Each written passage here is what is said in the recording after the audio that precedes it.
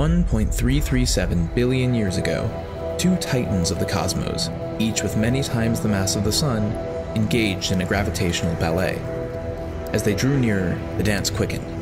Their immense gravitational forces warped the very fabric of space and time, pulling the black holes inexorably closer and closer. Finally, in a cataclysmic embrace, they became one. While silent, the black hole merger does leave its mark on the universe, not through sound, but through space and time.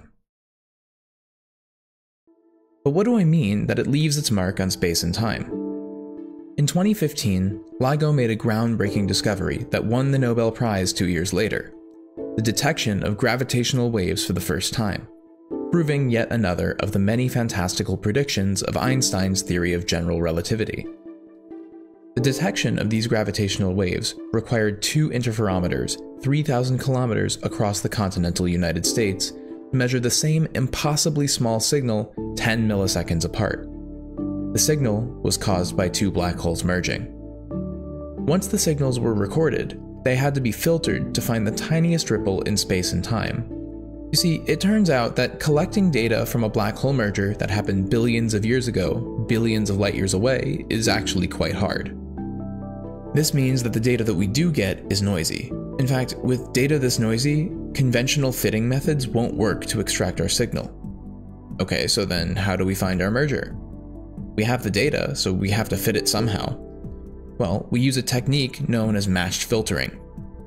Matched filtering uses a theoretically simulated sample batch of data and compares it to a measured signal. During World War II, radar operators used a primitive form of matched filtering to detect enemy aircraft. By comparing received signals with known patterns of enemy planes, they could identify and track them despite the noisy signals. One of the war's most closely guarded secrets, the miracle of radar, is now revealed. Shortwave radio signals sent out and returned as echoes allow the plotting room to spot the target. The cathode tube. Recently, it was shown that this same technique can be implemented on a quantum computer using a classical quantum hybrid algorithm. This algorithm can be, and was, implemented on current noisy quantum computers with similar results to what classical computers can do. I'll leave the paper that describes this in the description for those interested in reading it. Now, for the obligatory disclaimer. This paper does not claim that quantum computers can do matched filtering better than classical computers. The interesting thing here is not that quantum computers are doing the problem faster, but rather that quantum computers approach this problem in a completely different way. This approach and the thinking that gets us there is the main takeaway, because it may help us discover new quantum algorithms that do in fact have a speed up over classical computers. First, I'm going to talk about the classical algorithm, so we can get a feel for how matched filtering works, and then I'll talk about the quantum version after. The classical version of matched filtering operates on a simple idea. We use theoretical physics, meaning Einstein's theory of general relativity, to predict what the signal of a black hole merger would look like. When we do this, we can slide the template signal that we generate around on top of the data that is being recorded, and look for where the signal-to-noise ratio is maximized. This is the point where the template and the data have the best match. The signal is usually described as a chirp.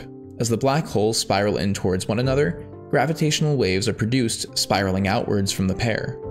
The frequency of these waves is proportional to the distance between the black holes. When the pair finally merges, a final set of waves is released. The chirp moniker derives from converting the signal into audible frequencies, which gives this sound.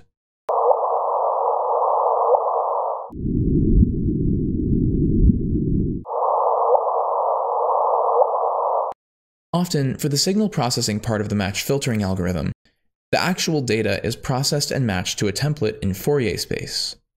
A Fourier transformation is a complicated math algorithm that deserves its own video, so check out 3Blue1Brown's videos for more detail.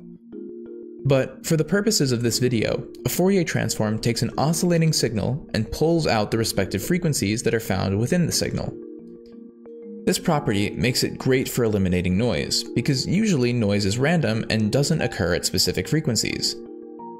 This is not true for all noise sources, but carefully filtering out known noise sources makes this a good method for signal analysis.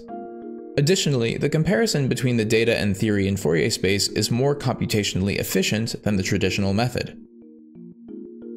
Scientists at the two different LIGO labs, Hanford and Livingston, both independently take data and compare the signal they get at every instance in time to the theoretical predictions using matched filtering. Even if the signal shows a match, the moment of truth follows.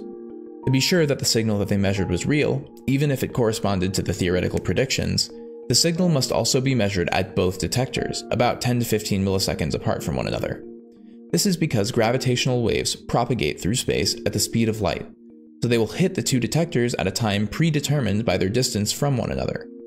If only one detector sees the signal, then it was probably caused by something local, like a small earthquake or someone dropping their hydro flask. Okay, but how can quantum computers help here? Well, it turns out that quantum computers can be useful for matched filtering.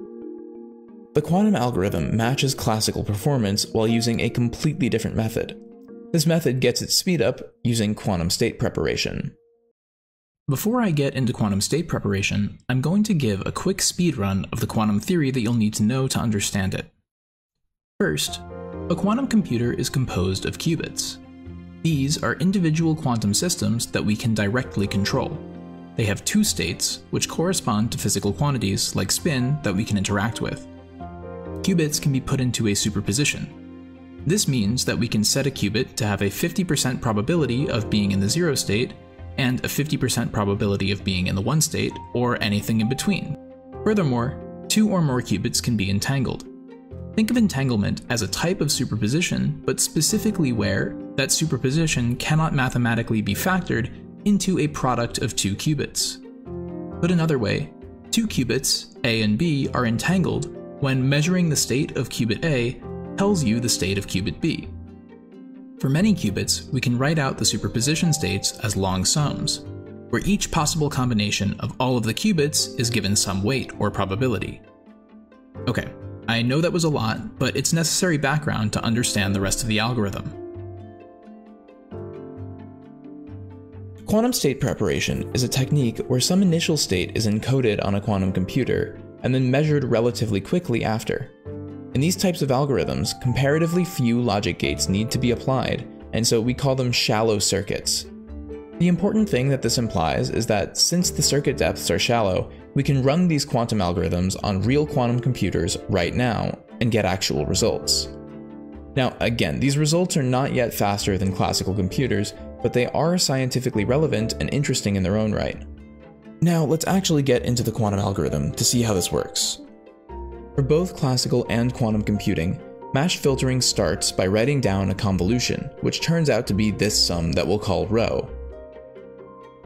Here, J is the time delay between X and Y, X is a digitized template signal, which is our theoretical prediction, and Y is the actual data, meaning what we measured with the detector. Changing J lets us slide the template signal back and forth to maximize the signal-to-noise ratio with respect to the data stream. Classically computing this convolution scales like O of n times L, where n is the size of the template signal and L is the stream of data points. This means if we want to analyze a signal, it takes us about n, the size of the template signal, times L, the number of data points, number of operations, in order to actually compute the convolution. However, there's a trick. If we go to the frequency domain with a Fourier transform, we can bring this time complexity down to O of L times log n, which is significantly faster. The computation of this convolution, however, can still be completed quickly in the time domain if instead of using a classical computer, we use a quantum computer. When we do this, we get time complexity scaling of O of L times log n squared. Since both log n and log n squared grow very slowly compared to just n itself, the two computational efficiencies are considered to be very similar. Okay, so both the classical and quantum solutions scale logarithmically, but the quantum solution somehow does it while staying in the time domain, whereas the classical solution relies on changing to the frequency domain. But how do we actually compute this sum convolution thing that I told you about? Well, first we'll use quantum amplitude encoding to encode the digital signals for both the template and the real signal from the black holes into our quantum computer's qubits. This involves preparing quantum states where the amplitudes of the states represent the signal values. The encoding can be complex and often requires optimization techniques to ensure efficient representation of the signals. Complexity-wise, this encoding phase scales like log L squared. However, after some clever parallelization, this can be reduced to log n squared. Now, here's where the magic happens. Once the quantum states are prepared, we're already almost done. If we measure our system, our measurement itself will generate the products of all the states that we need for our sum. In other words, the encoding and measurement do the calculation for us. The quantum measurement collapses the superposition of states, and the probabilities of the outcomes are related to the values of the convolution sum, where again x and y are our template and data stream. The signal-to-noise ratio corresponds to the probability of measuring each of the resulted states. Repeated actions of this measurement process reproduce the sum, as weighted by the probabilities set in the encoded phase. Finally, the results of the measurements are aggregated and processed classically to produce a final signal-to-noise ratio. This algorithm was run on actual IBM hardware for this paper, and the classical and quantum versions look very similar. Here are some of the results. If you want to learn how they did this, then check out this video of me coding a real quantum algorithm on an IBM quantum computer. Otherwise, I've been Lucas, this has been Lucas's Lab, and thanks for watching.